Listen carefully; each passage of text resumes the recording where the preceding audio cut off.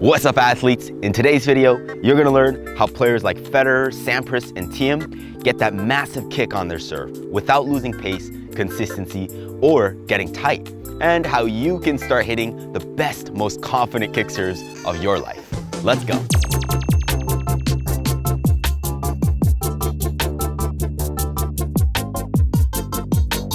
As Day covered in our slice serve video, which you can watch here, at the most fundamental level, you can create more power, or MPH, when your racket moves linearly through the ball, and you can create spin when the racket brushes the ball to create that frictional force. And on the kick serve, we want a lot of spin, of course, in order to get that consistency, height, and that crazy twist. And we're gonna accomplish that in 7 steps. All right, step 1 is to make sure that your grip is extreme enough. Now, if you're using anything milder than a continental grip, like say the Eastern forehand grip, developing a high-level serve is nearly impossible. Unless you're Simon Freund. I don't know how he's doing this, but he's got the most wicked pancake serve I've ever seen. And if you don't know who he is, I've left a link to his videos in the description below. Anyways, I recommend that you use at least a continental grip on your serve, where your index knuckle and the center of your heel pad are both on bevel number 2. Or you can shift your grip even more into a strong continental so that your index knuckle and heel pad are closer to bevel 1. Stefan Edberg used a variation of the Eastern backhand grip on his serves, and that allowed him to add crazy spins to the ball. And personally, I shift my grip over to that extreme continental as well, so that my index knuckle and heel pad are in between 1 and 2. So start out experimenting with this extreme continental grip. At least when you're starting out learning the kick serve, it helps. And later, if you want to add more MPH to your kick serve, you can shift it back to that standard continental.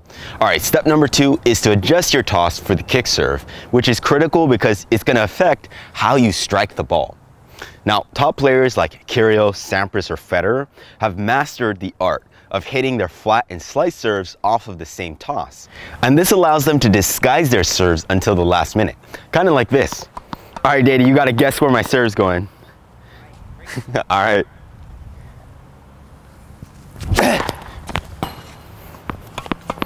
See, he doesn't know where I'm going. All right, again. Woo. Let's go. Most players, however, will adjust their toss for the kick serve because there's simply more adjusting you have to do with your body and your swing. And you want to adjust your toss in 3 key ways. First, you want to toss a little bit more to the left. How far to the left? Well, if you were standing straight up and you were getting ready to serve, on your flat serves, we generally recommend that you aim the toss so that you're making contact right above your hitting shoulder.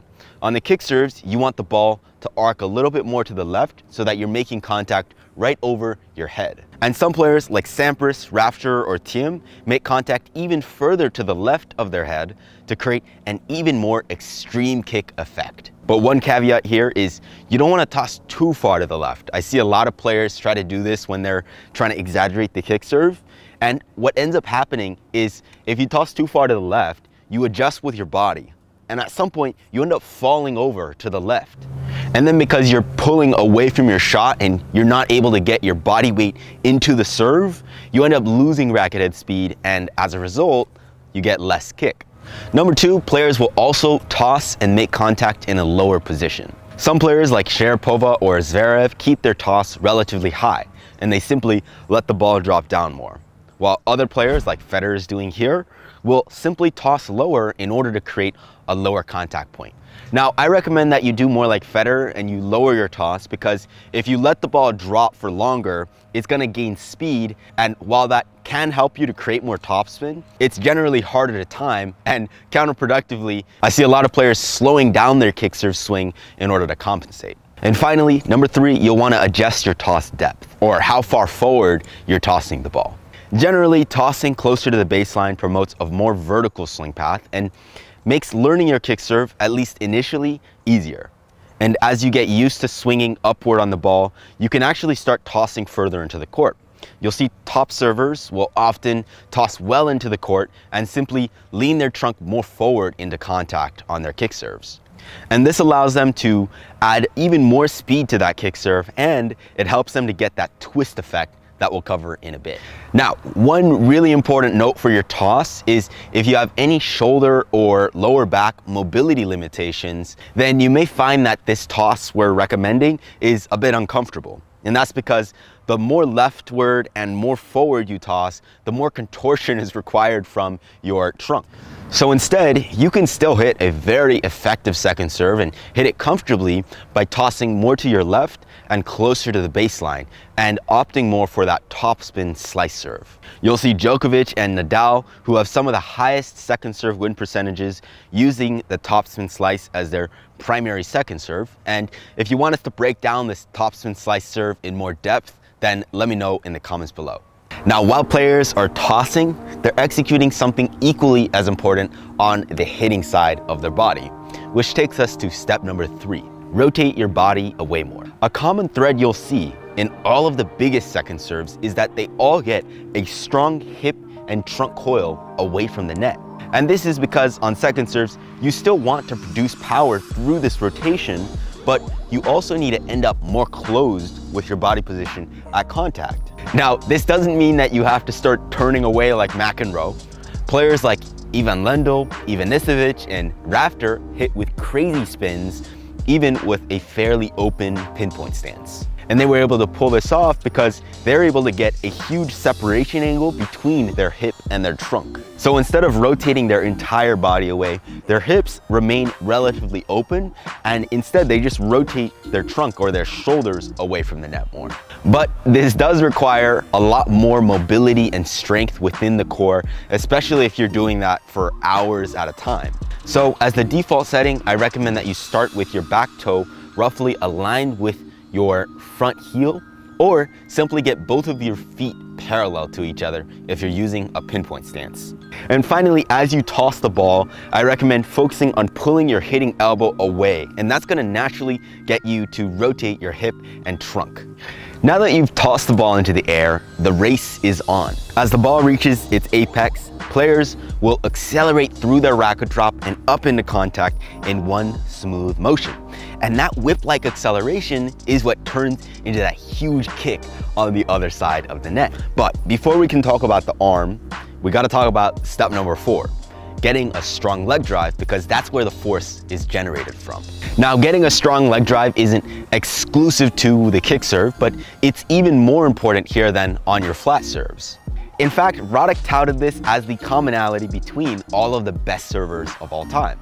The commonality between the best servers of all time, whether it's Pete, Boris Becker, Goran Ivanisevic, is the legs. You know, bending and being able to coordinate a massive, legs. Bend in the legs up, but being able to do it all timing-wise also.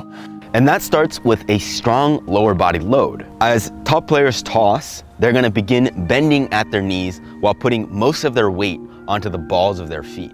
And this, especially on the kick serve, is important in not only loading your leg muscles, but also orienting your trunk upward. As players drive their legs to the ground in the acceleration, their hip and their thoracic spine is able to move into extension, and that orients your entire body upward. Now, at the same time, top players will shift their weight forward onto their front leg or into the court so that when they drive through the ground, their body is able to tilt forward naturally. And if you can't bend your knees a ton, that's okay. Just don't lock your knees up and go down to whatever level is comfortable. Once you've loaded your legs, we're ready to drive through the ground. And you want to do this with both legs. Here's how a study by Dr. Bruce Elliott and colleagues explained the leg drive.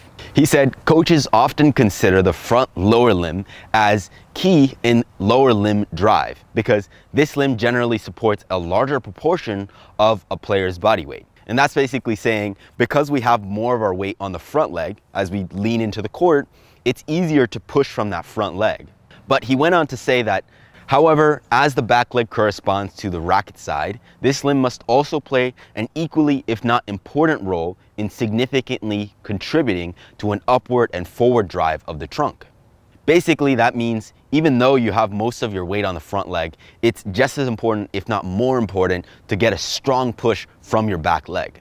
Now, as you push your legs to the ground, that force inevitably goes to your trunk, which moves us to step number 5.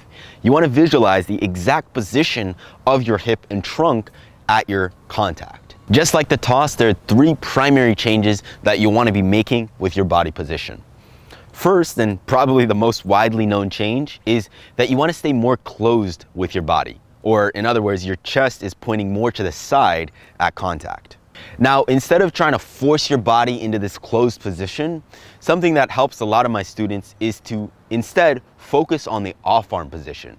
You see, on flat serves, your off arm ideally drops down into your abdomen, and we call this position the off arm at the belly button. But on kick serves, your off arm should not drop as much. It should stay extended more up and out to your side. And if you saw your kick serve from the back view, ideally, you'll still see your offhand at contact. And it's this counterbalancing action from your off arm that's gonna help you to stay more sideways. Secondly, players will move into extension at their hip and the thoracic spine as they drive through the ground so that their chest points somewhat upward toward the sky.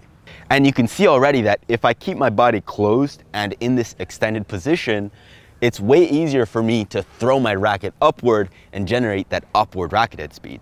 And finally, on many of the best kick serves, you'll see a strong forward lean from the upper body, even more than on the first serve. And this is almost a natural result of you staying closed. In order to still make contact out into the court, the only adjustment you can make is getting that forward lean in the trunk. And the more extreme the kick players are trying to get, the more they're gonna typically adjust their toss and their body position. So take Patrick Rafter, for example.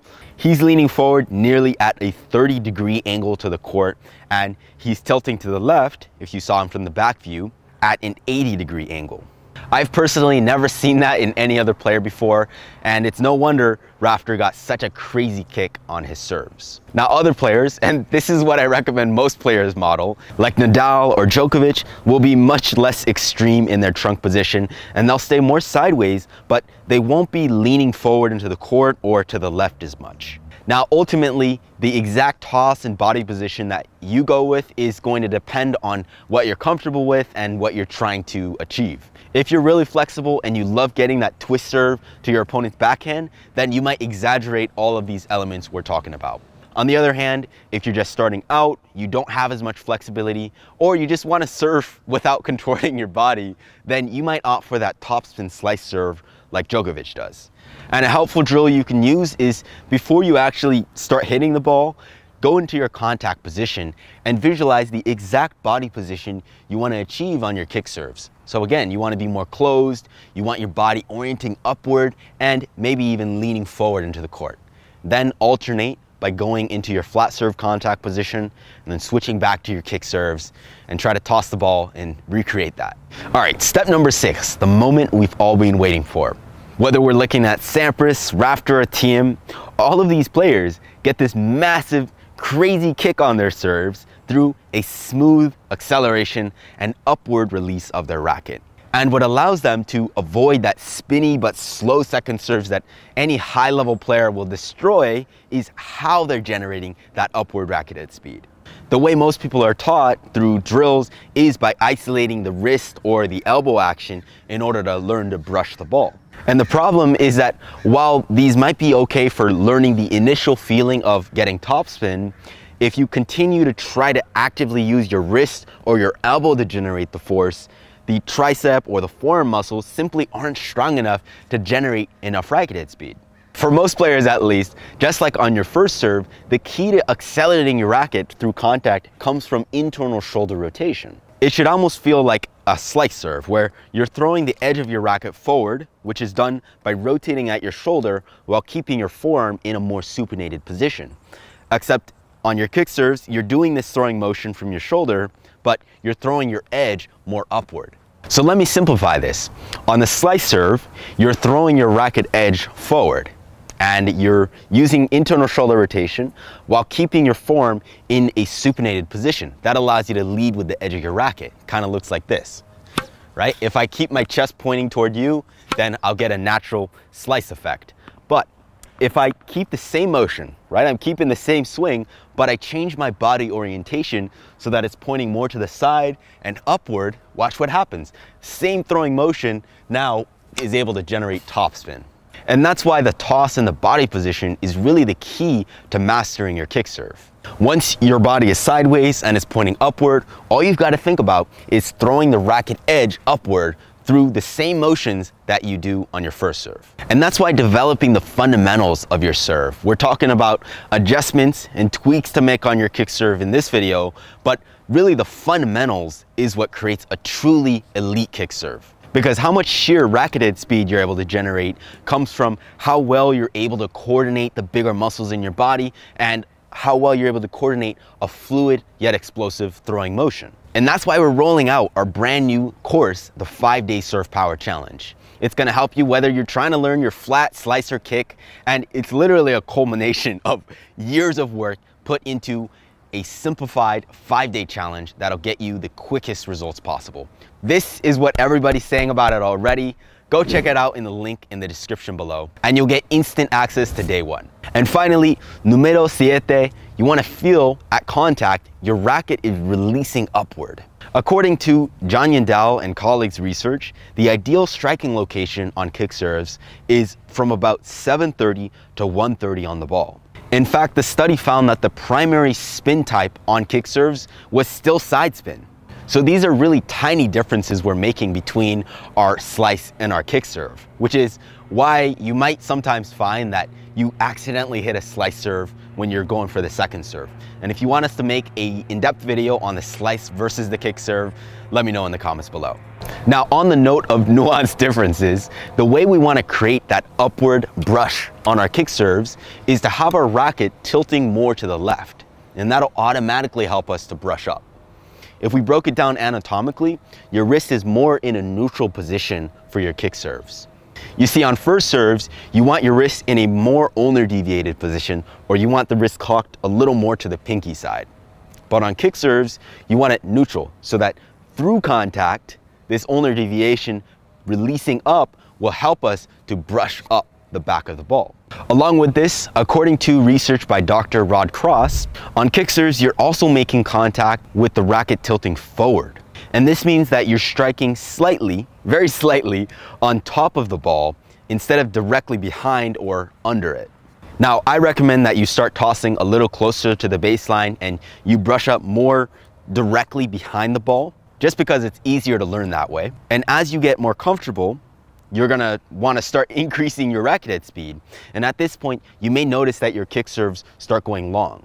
Instead of slowing your swing down here, I recommend that you start tossing your ball a little further into the court, because that's gonna allow you to still retain power in your kick serve and swing fast without worrying about the ball sailing long. And eventually, you may even learn how to twist the ball out to the side. And finally, bonus step number 8. Guys, go watch the challenge. Click the link in the description below. You won't regret it. We've jam-packed it with tons of drills, and I promise you're gonna love it. And as always, until next time, go out and train hard. I'll see you in the next video.